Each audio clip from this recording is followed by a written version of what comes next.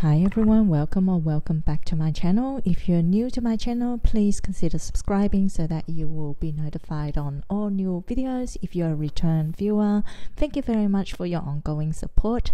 Now, today is another birthday splurge unboxing video. I did say that I'm gonna splurge in the month of June. This is, I think, the third video. It must be the third or fourth.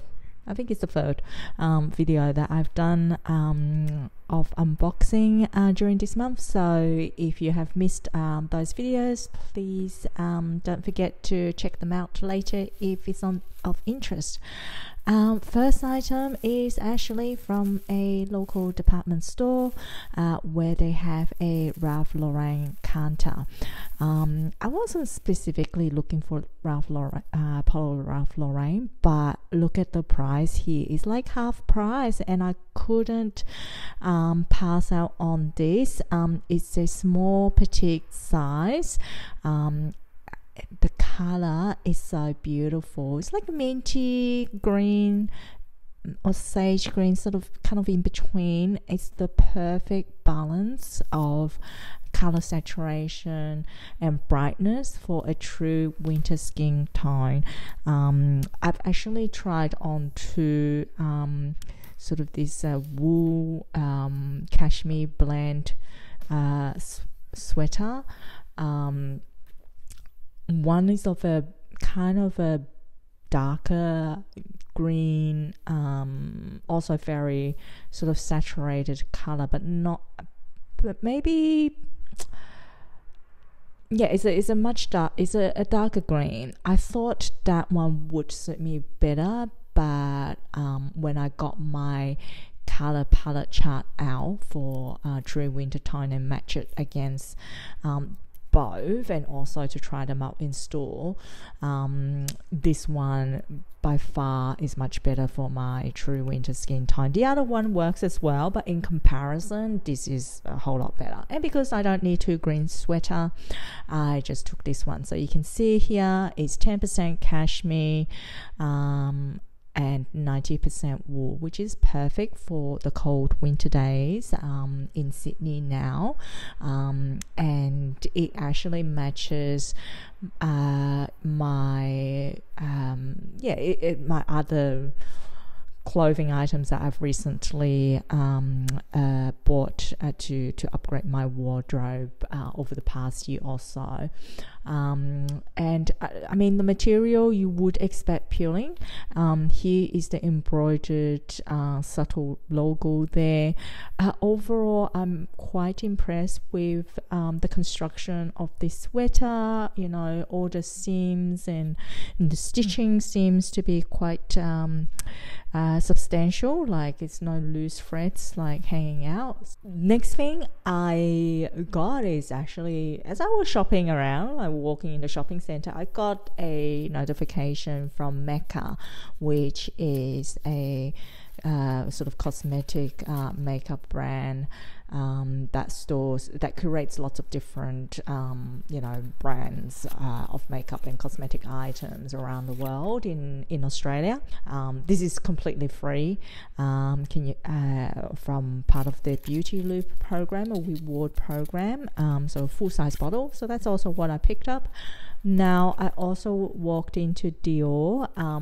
This is more initially just to ask them about the reward system, and the reason why I needed to go in was to check this out, which is the Miss Dior solid perfume, but also to just ask the sales associate there, how does the freebie actually work, because when you first join, you go into the white tier, where it actually says you get a deluxe sample on second purchase.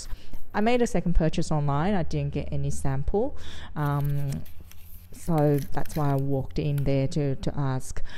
First impression on this Miss Dior solid perfume, oh my god, like it's so tight, the lid to actually pull it out. Like, do you twist it? Oh, it looks like it helps, but I don't think it's a twist mechanism. Let's just try again. Yeah, oh look, it's just so tight. I mean, it looks great on the website with the embroidered, you know, pink case. It's very cutesy, but I have to say, yeah, I was expecting more of a metallic material, but this is plastic. I think like it's plastic kind of coated with a metallic paint to look like metallic. I was expecting more of a lipstick type of case, but anyway, yeah, I just thought it's interesting with a solid perfume to try it for a from a luxury brand, because I've been just thinking like sometimes when I am in situations where I don't want it to be too obvious with the perfume, that a solid perfume might be a good alternative on those days and in those situations. Yeah, look, not impressed with how flimsy this case actually looks, and you know, it's expensive. I think with this amount of product you get, this is like $100 Australian dollars. Yeah. Yeah, I'm not so sure about the packaging. I mean, the texture is quite nice when I apply it on my wrist. It doesn't feel sticky, so I guess that's a plus. Yeah, but I need to really test it out and try it for longer to really be able to comment on whether I love the scent or not. You know, first smell of the scent, very floral. That's all I can say. Now this is the deluxe sample, so apparently you don't actually get the sample when you purchase online, is what the sales associate tells me, but she was very kind to actually just help me out and just give me the sample, you know, with my purchase in store. Okay, this is a twist mechanism, definite. The bottle is quite cute. Definitely from the packaging perspective, this freebie is much better than the solid perfume, which I have to fork out $100 to pay for. So there's that. The smell is quite lovely. It's again very floral. The solids perfume I got is the Miss Dior Blooming, the Eau de Toilette solid perfume version, whereas this is the Eau de Parfum perfume. 5 ml sample with a very cute miniature bottle. Look, not complaining. This is, you know, sort of free with purchase. But then again, I'm sure it's kind of calculated in their profit margin to be able to give this very freely and still make a substantial profit. Now, the star of the show. This is actually why I went out to shop, is to try to pick up something from Chanel from my local boutique with my sales associate, who is extremely lovely, and we really clicked. So yeah, I texted her to look for a specific item during the pre-sale period, and then I also decided to try some makeup there as well. She gave me this free Sublimage sample. She said she loved using this herself, and so that's very kind of her, because I think this is like the most expensive skincare range. So that's a night concentrate. So I was looking for a new eyebrow pencil, so I went in there and asked her to, you know, help me apply some makeup and to sort of, you know, try this eyebrow pencil, because the one I'm using is running out soon. That was from Hourglass.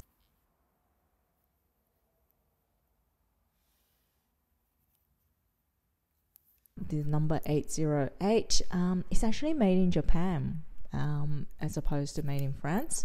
But when she applied this for me, it is just, yeah, it's just pretty.